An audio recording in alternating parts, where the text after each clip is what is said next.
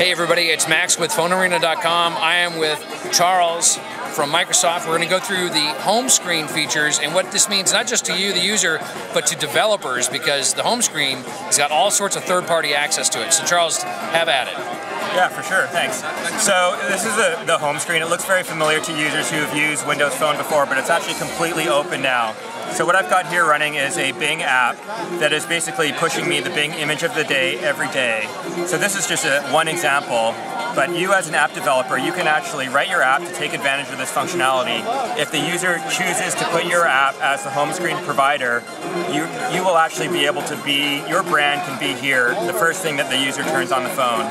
Same thing with what has previously been the calendar slot here. You can be configured to take that over. You can also have your brand here pushing notifications. Yep.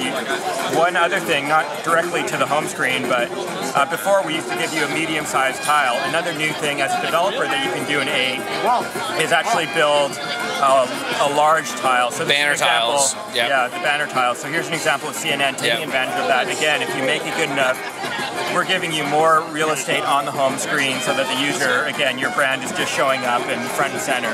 Sure. So great examples. And that's where you guys are reaching out to developers to get them on board to writing with this. And yeah, exactly. We think it's a great opportunity for developers. How easy is it for a developer that's already been writing for Windows Phone 7 or 7.5, Mango, Tango?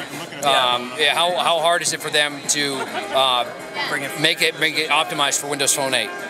It's actually extremely simple. So actually, as a baseline, you do nothing. So all of your 7.5 apps will continue running on 8. Right. The only thing you need to do is, if you decide to take advantage of some of this new functionality, then you just have to add a little extra logic to basically say, I want to push the headlines to the home screen, for example. I want to register for that, so that when the user goes in and selects the lock screen here, your app will actually show up in this list of apps that know how to do this. And actually, the user doesn't even have to do this. When you update your app, you can actually prompt the user and say, hey, we know how to update your home screen. Do you want CNN or whatever to be your home screen provider? And if the user says yes, you'll just be configured in the background. So great. Really easy. Good stuff, and good news for developers, because the SDK is getting released to everyone tomorrow at Build 12. Yep. Thank God.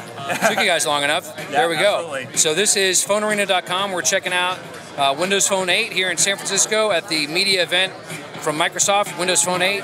Check in with us at PhoneArena.com for more information about Windows Phone 8 and all this fancy hardware.